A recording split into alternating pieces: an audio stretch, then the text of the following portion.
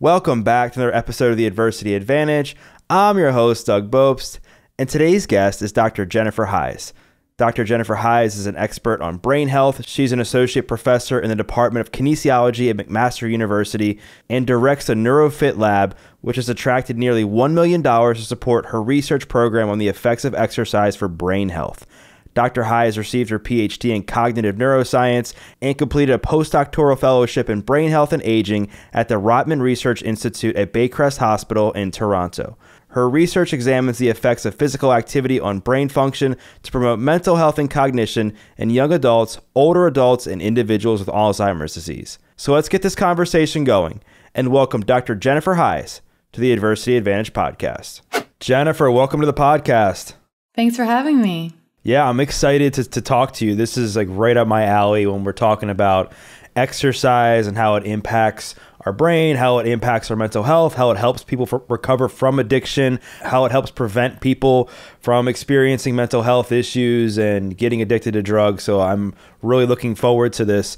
I guess a good place for us to start is like, why do you think like exercise is so hard for people to stick to and for people to get involved with, despite the fact that we know how great it is for our health? Well, yeah. So I think there's probably two things, right? So the first, and both have to do with the brain. So the first one is related to our brain's desire to conserve energy. So essentially the brain makes us lazy. And this is a relic of our evolutionary past. So when we had to expend a lot of energy to hunt and gather our food, the brain wanted to conserve energy when it didn't need to expend it for survival purposes. And so flash forward to now in modern day, do we really have to move to survive? Not really. I mean, to be sure, it's best for health and survival in the long run. But, like our prehistoric humans, we didn't have to, we don't have to evade predators or run for our food. And so the brain is trying to conserve energy and wants to make us stay still. And so when we want to expend energy for exercise, for example, the brain's like, it's protesting. Do you really want to spend that energy? Aren't you too tired? Do we even have time? It'd rather you just sit there and, watch TV or listen to a podcast or something. The other reason why exercise is so hard is it's stressful. I mean, it's hard work. It's actually a physical stressor on the body. And the body and the brain would prefer to stay in homeostasis, so at this homeostatic set point. And so it tries to prevent you from doing that. So you have these sort of two things against you. The energy conservation, the brain wants that lazy brain, but also this avoiding of stressful things that the brain would rather have you do. Right. That makes a lot of sense because like obviously a lot has changed biologically and physiologically for humans as we've evolved, and we don't like necessarily need the same amount of energy that we once did because we're not out hunting or running away from a saber-toothed tiger or whatever Exactly. other things we were doing like back in the day. But I think one of the things that is really interesting to me about your work is that we hear so much about how exercise is good specifically for the brain, and you get this endorphin rush and it's good to help with anxiety, depression, like all the things. But if you could maybe paint a picture in the simplest way you can of like what goes on neurologically when we exercise and why it's actually so beneficial for our brains. Mm-hmm. Well, there's so much that goes on. This is really the amazing thing. And endorphins are just one piece of that puzzle. So yes, endorphins are released when we exercise, especially when we exercise hard, because endorphins are the body's natural painkiller and it helps relieve like aching muscles as we move. But there's so many other things that are released. So one thing released is endocannabinoids, which is the body's natural production of cannabis. And essentially, this goes right to the reward center of the brain and causes the release of dopamine to make us feel good and have that rewarding pleasure sense. And that's the exact same system that's stimulated by drugs of abuse. But the great thing about exercise is it stimulates it just enough, not too much, so that it's healthy and helpful for the brain. Other things the brain releases, this is one of my favorite factors, is neuropeptide Y. And this is the resiliency factor of the brain. So people who experience traumatic events, who have more of neuropeptide Y, are less likely to get post-traumatic stress disorder. And we can build more neuropeptide Y with exercise. And it doesn't have to be intense exercise. This one you get with just light or moderate exercise. And so that's a way that soothes the anxious brain, soothes the region in the brain called the amygdala, which is really our fear center. And so yeah, there's so many things. It increases oxygenated blood flow to the prefrontal cortex. It helps us focus and stay creative. It just really is it's an amazing thing that exercise does for the brain.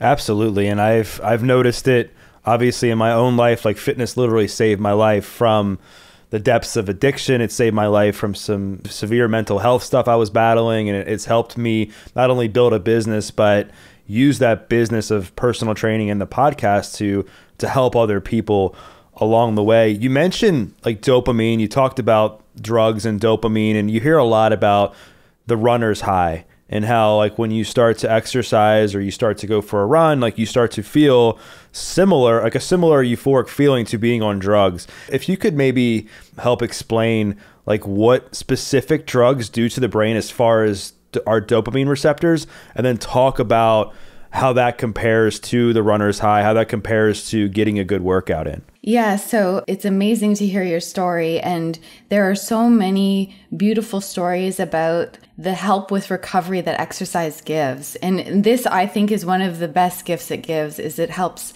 the brain recover from addiction. It speeds up that painful process, right, of getting your life back. So the way that exercise, okay, so I'll start with drugs. The way that drugs work in the brain. So all drugs of abuse, alcohol, stimulate dopamine production. And dopamine is this rewarding neurochemical, feel-good neurochemical. And it's released by natural things like food, sex, and exercise. But the thing with drugs of abuse is that it increases dopamine to supernatural levels. So with, for example, methamphetamine, it increases it to 1,100 times above baseline compared to exercise, which is only 130 times. And so we're talking like so this is why it's so addictive. And then what the problem is, so it floods the brain with all this dopamine, but the brain needs to maintain sort of a balance. It's too much. It was never meant to deal with that much dopamine. And so what happens is the brain essentially locks down the reward system. So it strips away its receptors the drug needs to bind to stimulate dopamine. But the consequence of this is that stripping away those receptors means that natural things in life no longer give you pleasure. And the longer you use, the more the reward system locks down, the more of those receptors are stripped, which creates this tolerance where you need more and more of the drug to feel that same level of high. And so, sorry if this is painful to talk about. It would probably, No. I even just hearing about about this is, it can trigger. And this is the thing with addiction in the brain. It's your brain can recover, but the cues and the triggers are always make you a little bit vulnerable, right? So the really great thing about exercise is it helps speed up recovery. So the miraculous thing about the brain is that it heals, no need for guilt or shame. Just, let's move forward. This idea that once you stop using, the reward system starts gradually reopening so that you can start enjoying life again. But it does take time. It can take a lot of time. And the great thing about exercise is it speeds it up. So not only does exercise provide the reward system with the dopamine that it craves, so it can crush cravings, but it also helps reopen and replenish the receptors that we need to stimulate reward. So it's just this really incredible thing. In my book, I talk about how it should be mandatory for all recovery rehab centers to have this. I think one of the greatest sources of strength and support when somebody returns home are these running or exercise groups where there's so much social support, but there's also this neurological support in the form of exercise-induced dopamine. Yeah, I love how you brought all that up, because I think that there's this neurological change from my own personal experience that happens when you abuse drugs for such a period of time. And I think we need to, like when we get into recovery, you need to include things in your life that'll help bring your brain back to some level of homeostasis. And I think obviously exercise is a major factor in that, along with other things. And I also think that having it as a staple in recovery programs would be awesome. That's something that I've been advocating for years, because I saw the impact it had in my life. And then I started to train other people in recovery, and I saw the impact it had in their lives. And I'm like, wait a second, like, why isn't this like a fundamental piece of treatment and recovery? It should be. I 100% agree. Mm-hmm. I want to talk about cravings, because I found when I was reading your book, which, by the way, your book is called Move the Body, Heal the Mind. Move the body, heal the mind. Yeah, I got it right. Yeah, move the body. Yeah, move the body, heal the mind. And it talked about the importance of doing like vigorous exercise, doing something challenging when you're experiencing a craving. Like, why is this so important?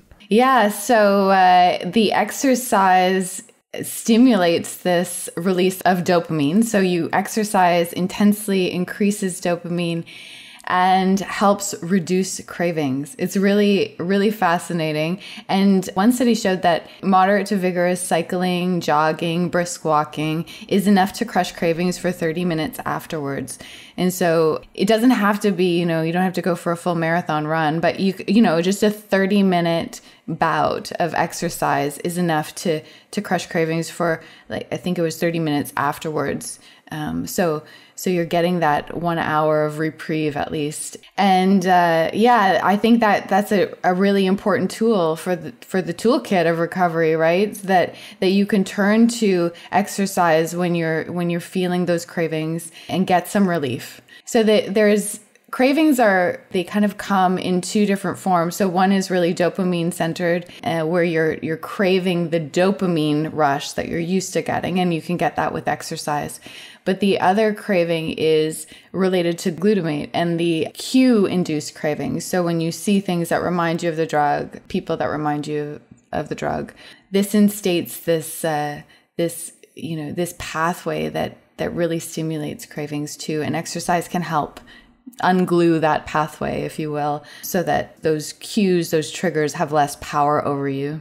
Yeah, and I think that getting sober and into recovery is challenging in itself, but I think the real challenge becomes, like, once you've gotten some time, like, what do you do when a craving comes? What do you do when you're like, oh, I really want that drink? What do you do when you really want that drug, or when you're having a stressful day? And so knowing that there's a tool in their toolkit that they can use to help mitigate that. Again, I don't think it's perfect based on what I read in your book, but it looks like there was some data to support that doing a hard exercise session can reduce cravings. Talk about the different types of exercises, the different modalities of exercise based on the drugs that somebody was using, and the difference between like how your workout should change if you're recovering from a less toxic drug versus one that's a little bit more dangerous. The main difference between drug intensities is that it just is going to take a little bit more time to recover. But the idea is that all forms of exercise will be helpful. I provide a workout plan in my book. One of my favorite exercises that I do just to stay focused during the day is called the Neuro Fix. And this is it's a short burst of high intensity exercise that I think it takes like 4 minutes to do. It's short. You can, when you're feeling cravings, you do these jumping jacks, you do the wall climber. It's a really cool little workout. You can do anywhere, anytime, no equipment needed. Just like put it out there and it'll feel good. So I created the workout that has both aerobic exercises, but also resistance exercises that based on the evidence. So they're science-inspired workouts to help heal the brain from addiction. So the research shows that, aerobic exercise is really beneficial. So that would be running, walking, cycling. But resistance exercise is also very beneficial too. And a lot of people really enjoy having the variety of exercise. So mixing it up would probably be really helpful. Combination of different forms of exercise just to keep it novel, inspiring, exciting. All of these aspects of an exercise program enhance the dopamine that's released by it.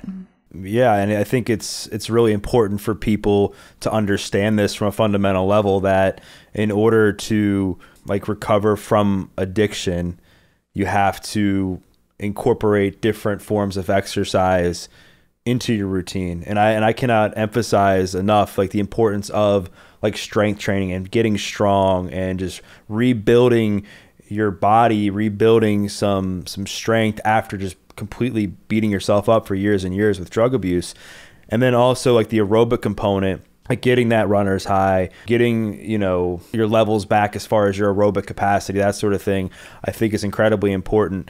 Talk about like the different types of drugs and why like somebody recovering from like meth, for instance, is going to have to work out harder than somebody who just was smoking pot.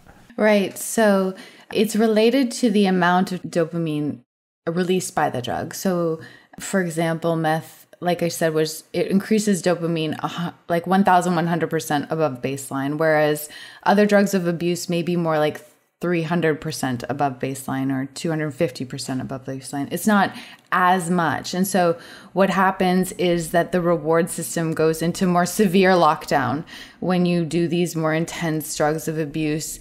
And so to reopen it fully so that you can start really engaging with life and enjoying the simpler things in life again, it's going to take more time. And so there needs to be this sense of patience.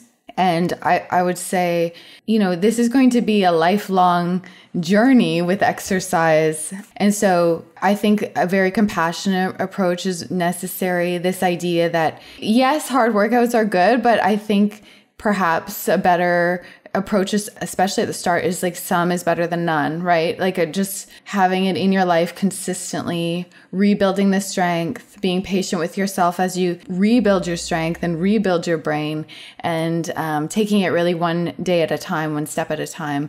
Yeah. And I think another important piece of this is you should do what feels good for you, what feels right for you, what you enjoy, because when you do things that you enjoy doing, the movement that you get an extra boost of dopamine. So there you have that. And then doing it with people you like to be with, or having that social support, really helps with not only just motivation, because motivation can be really hard, especially if you're feeling anxious or depressed alongside your recovery process.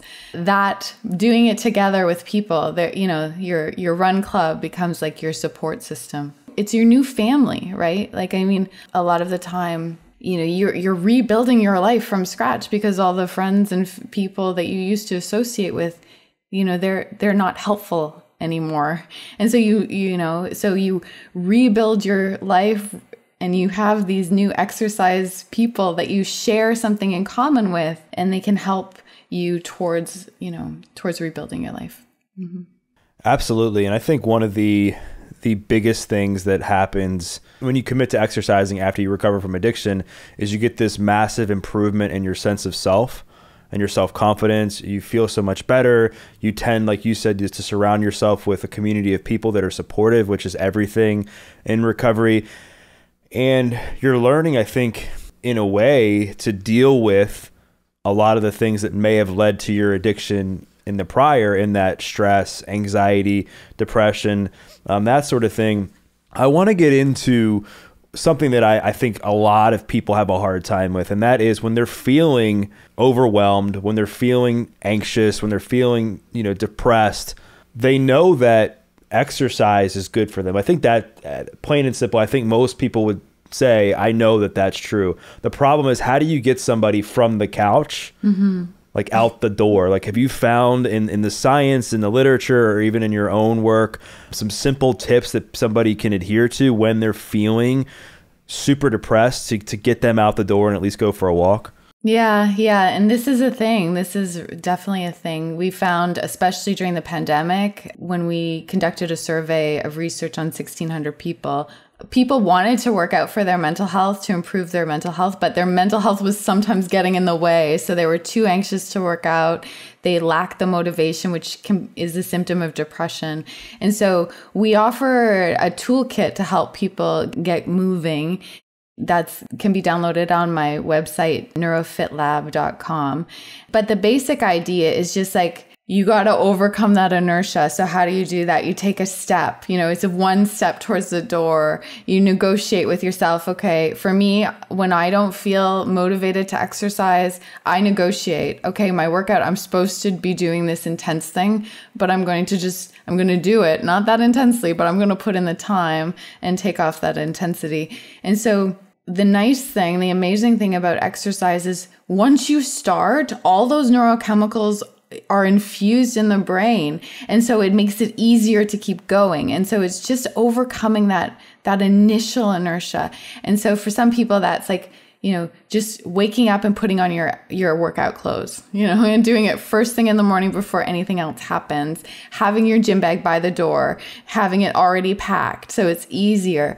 For me, go-to is I have to put it in my calendar. I have to block off the time.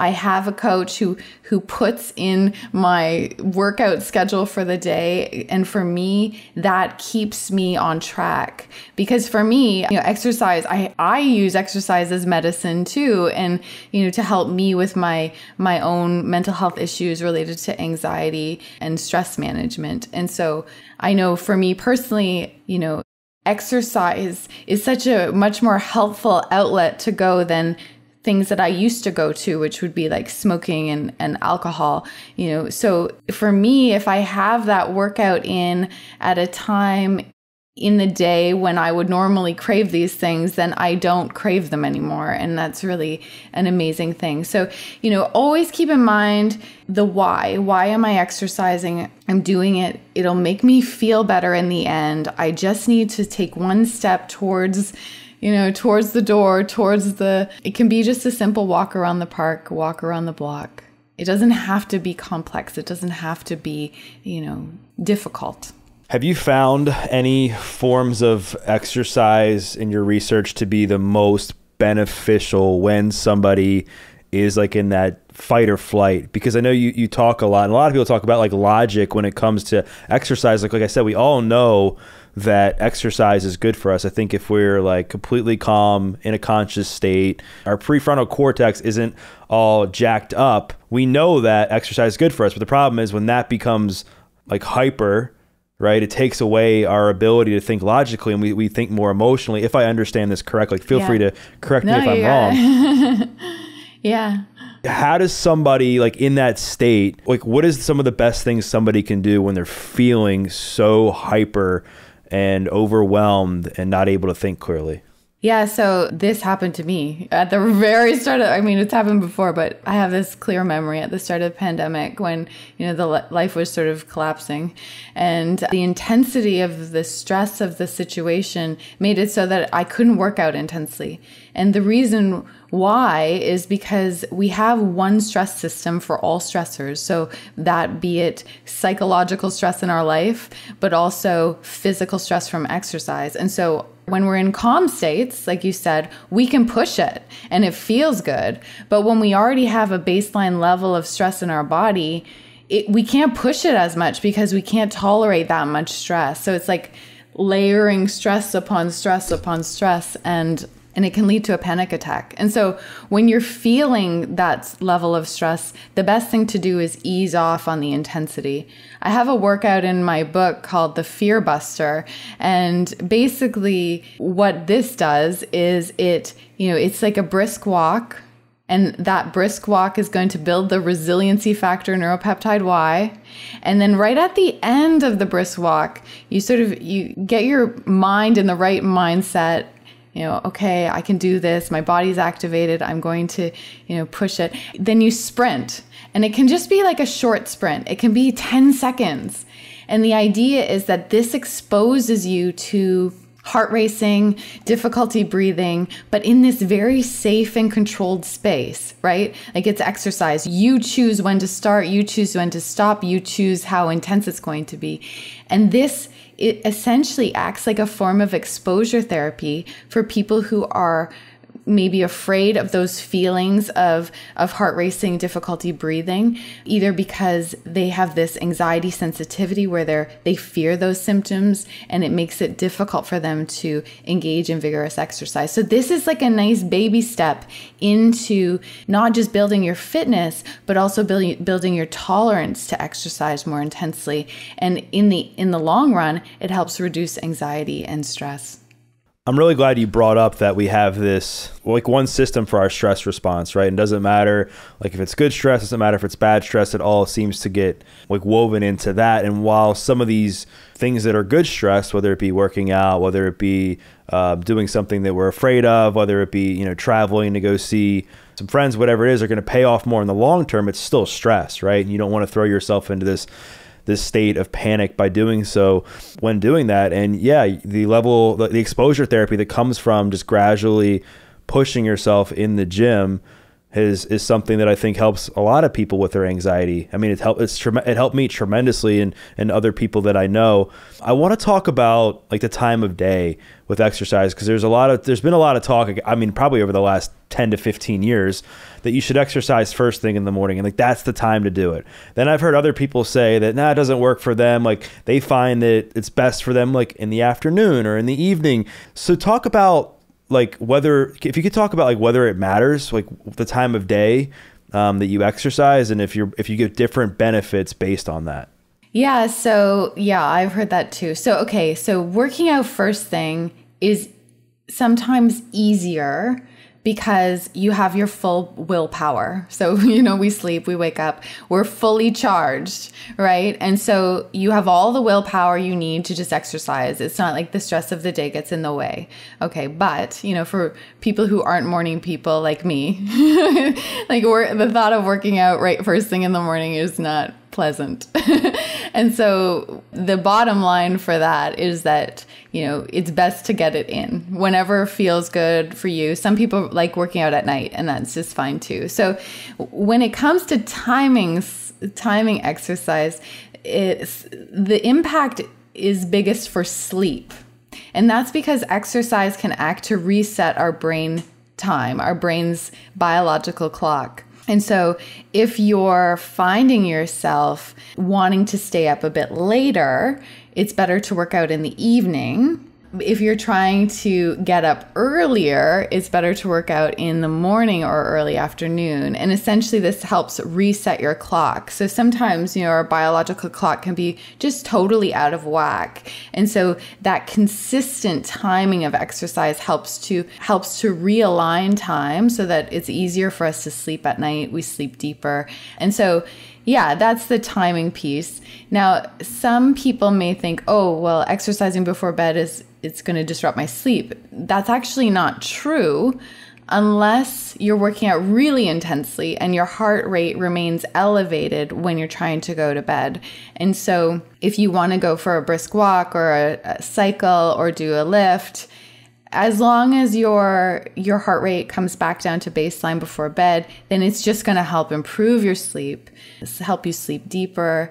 A really interesting finding is that, especially for alcohol, a lot of people will turn to alcohol to help them sleep because it's a sedative. And the research is quite interesting on this because a drink actually can help you sleep deeper in the first part of the night.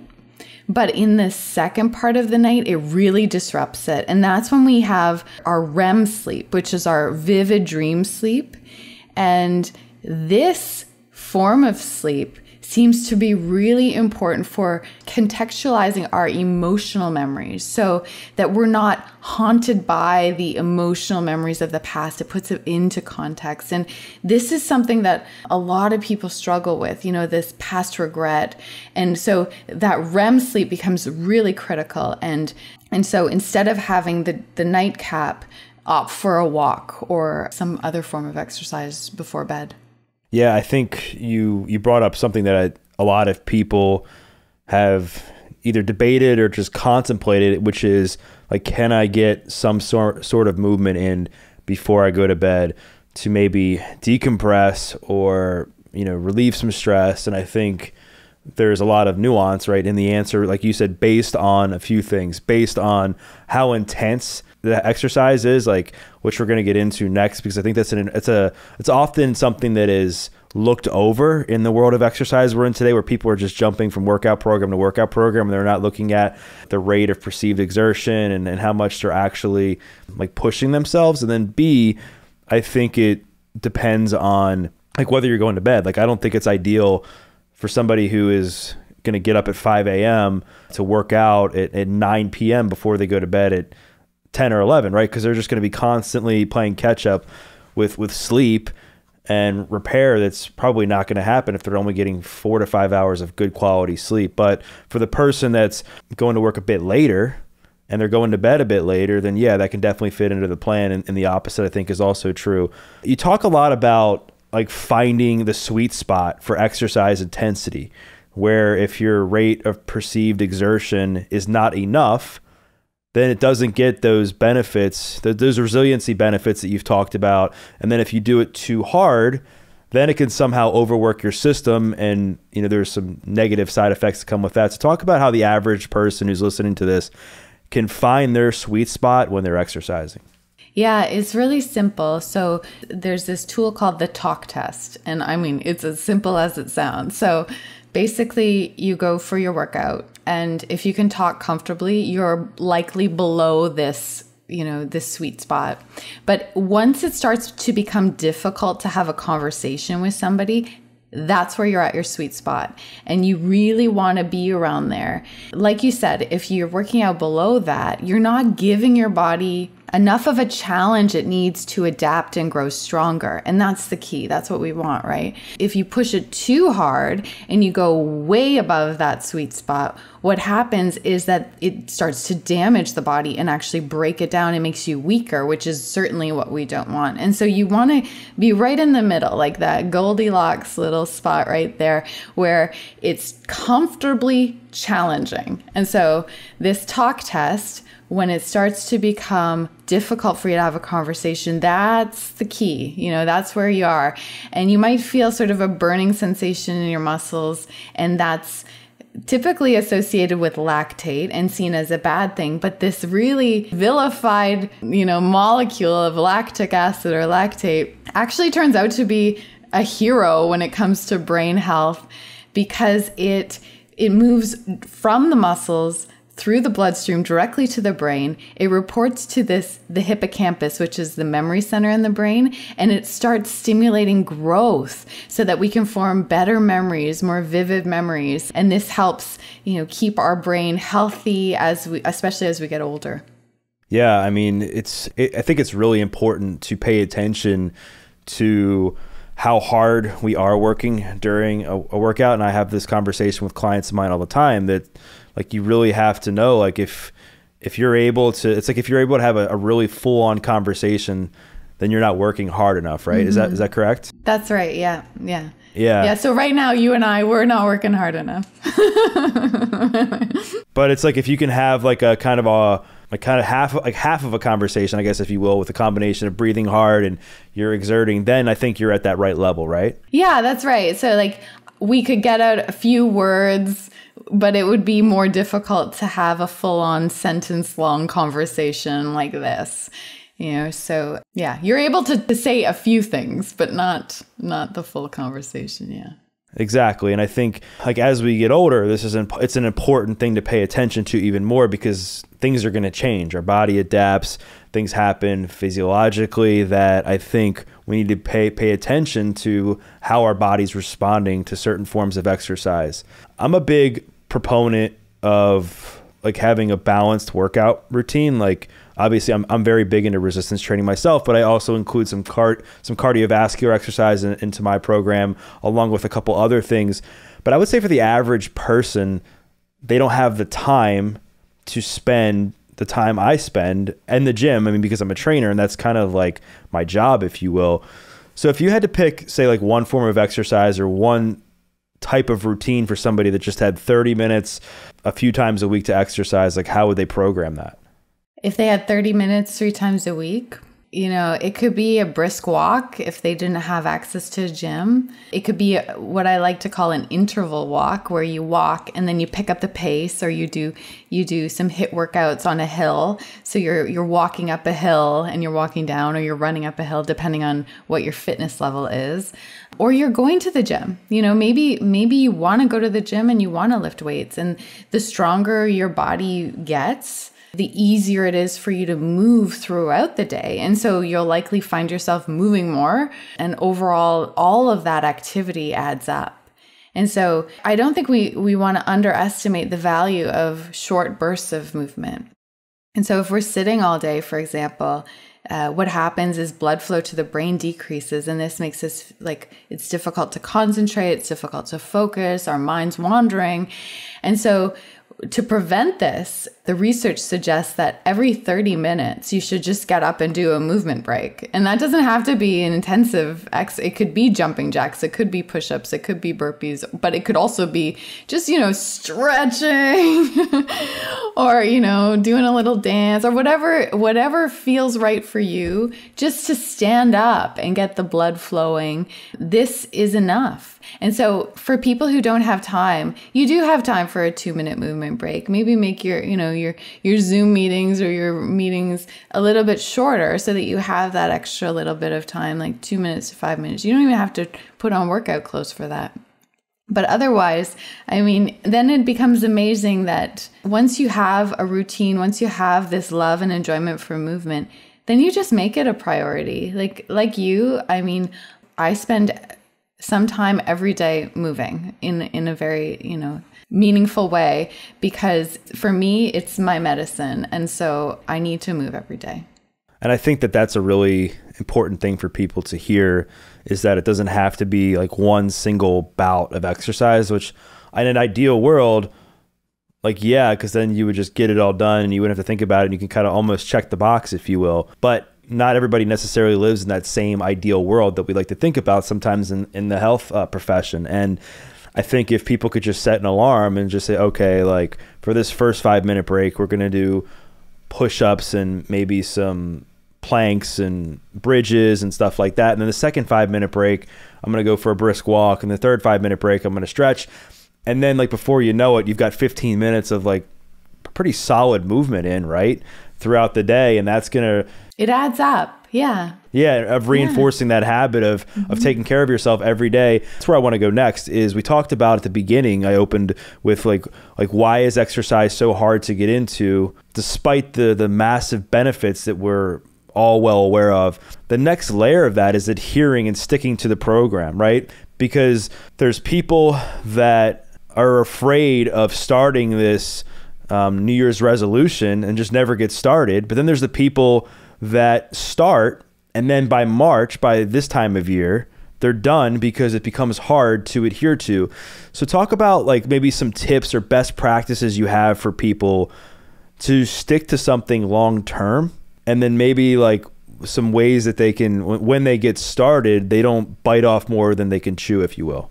Yeah, you're right. Yeah, it has to be a gradual process of patience, and that's difficult, when you're I'm ready to go.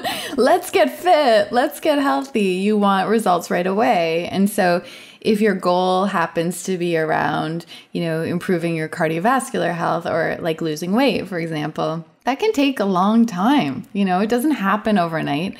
And so part of the shift is shifting our perspective, because we can get the mental benefits from exercise immediately. They happen immediately after exercise. And so shifting the focus to being I'm working out for stress relief, for anxiety relief, to feel good. And that happens immediately, and you get that feedback right away. So I like to think that's probably number one. The second thing is, when we start working out, we typically have a goal in mind, right? Lose weight, get fit, feel good, reduce stress. But when we're working out, it's important to not focus too much on that goal, because the goal is external to us. it's an extrinsic motivator.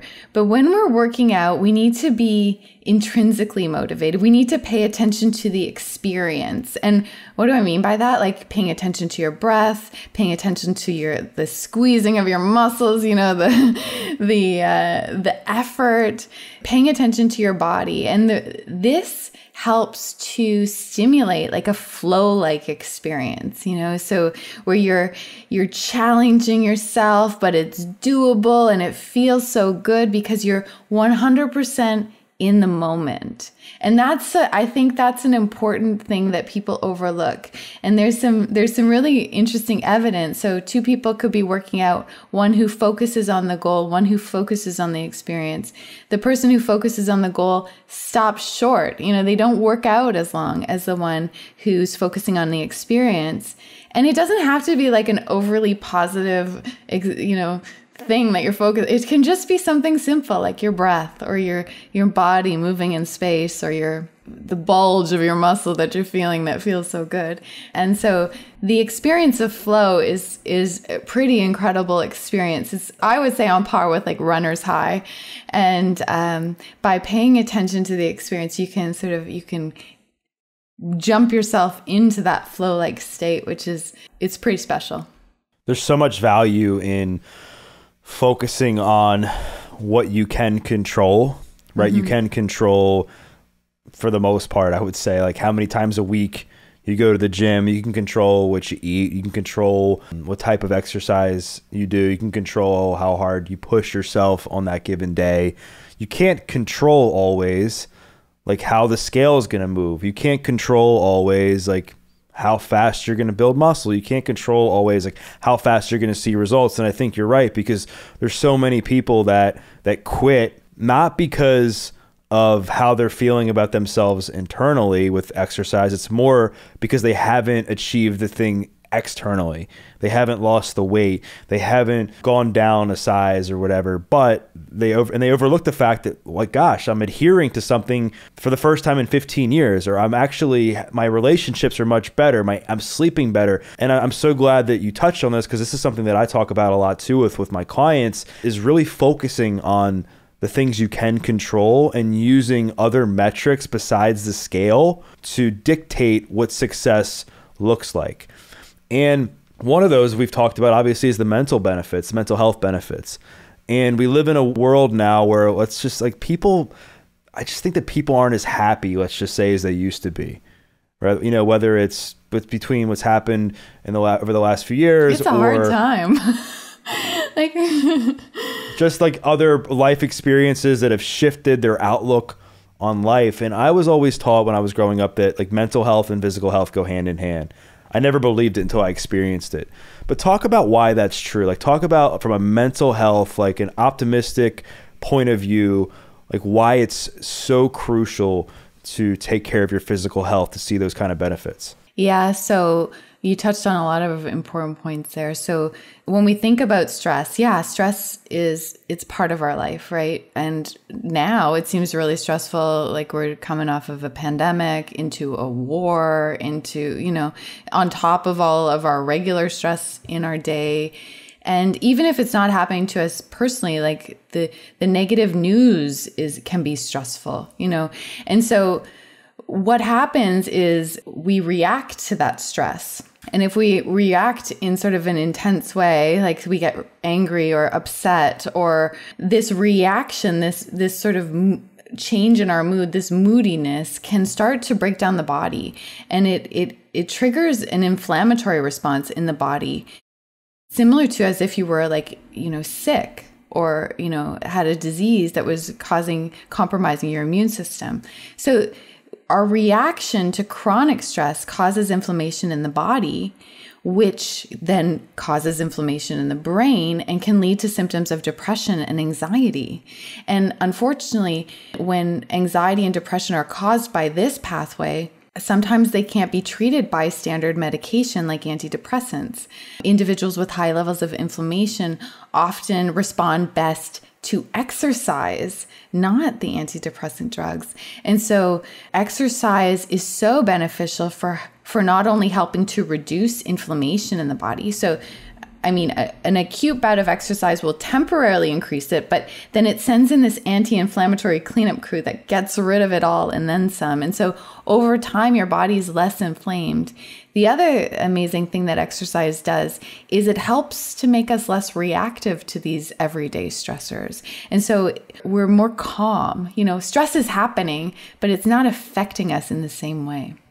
So what do you think is like at the root of that, of us not being nearly as affected by the stresses around us? Because I know this to be true, but I also have when somebody asks me, I try to always relate it back to like, oh, it's because you're stressing your body, and your body is working harder and adapting with like lifting more weight or running faster or whatever. So it's just going to get used to handling other stressors in life. But I don't know if there's science to back my approach up. I'm just thinking of it as from my own experience. Like from a scientific perspective, like why do you believe that when we exercise, it really assists us in handling other life stressors? I mean, your intuition on this is spot on. When we challenge our stress system with exercise, it adapts and grows. And because, like I said, we only have one stress system for all stressors, that translates into us being able to tolerate stress in our life better. And so there's a direct link, and it's related to building the strength of our autonomic nervous system. So there's two branches of the autonomic nervous system, the sympathetic, which is the fight or flight, and the parasympathetic, which is the rest and digest. And by exercising, we help really strengthen that parasympathetic nervous system so that it can bring us back down to rest and recovery faster. And exercise helps to strengthen its power so that not just during an exercise session do we recover faster, which you've probably experienced. The more consistently that you train, the easier and faster you recover. But the same is true for stressors in our life. It's kind of like you have to work these non-physical muscles in life. And I think exercise indirectly helps you do that. It helps you work that faith muscle because you have to believe that you're going to lift the weight. You have to believe that you're going to be able to finish the class or whatever. It works the resilience muscle, as we've talked about. It works the discipline muscle. It works the consistency muscle. Like all these things that are just crucial for life. It doesn't matter like what you're going through. It doesn't matter if your life is good. It doesn't matter if your life is bad. Like you have to stay disciplined. You have to keep believing in yourself, and you have to continue to push yourself. It grows your resiliency. It grows your willpower. It grows your self-regulation. And not only do exercise takes so much resiliency to stick to, but it gives it all back and then some. And it makes you stronger, not just physically, but mentally too. It's just so awesome. Yeah, it's a great catalyst for change in so many other areas of your life. And I could spend days talking to you about this because this is something that really like lights me up, and it's something that I'm passionate about for many reasons. And Jennifer, I just wanted to thank you so much for your time and for coming on. This has been an amazing conversation. I think a lot of people are going to get a lot out of. So if people want to connect with you more, they want to buy your book. It's called Move the Body, Heal the Mind. Where can they do that? So it's available anywhere books are sold. If you want, you can check out my personal story at jenniferheisz.com. So that's Jennifer, HEISZ.com. And you can look at my research website too. It's neurofitlab.ca. So yeah, I hope you check it out. There's so much important information in there that we didn't get to talk about here. But yeah, with some really practical how-to tips to incorporate exercise into your life. Awesome. Well, I encourage people to go check out Jennifer's work and buy the book because there is a lot of interesting information in there. And I wanted to go a deeper dive into the mental health, the addiction, mindset benefits of exercise, because I like that's something that I think is so important, because you can have, in my experience, you can have all the tools and all the next tips and tricks in the world, but if you don't like master that part of it, I think it makes it much more challenging. So for those listening, what I invite you to do, just like I try to with every episode, is to share a takeaway. Maybe it was something that Jennifer said on how exercise helps with recovery from addiction. Maybe it was something she said about adhering to a program. Maybe it was something that she said with regards to timing in the time of day to exercise. Whatever it was, make sure to tag Jennifer, tag myself, because we'd love to hear your feedback. And we once again thank you for listening to this episode of The Adversity Advantage. I'm your host, Doug Bopst, and we'll see you next time.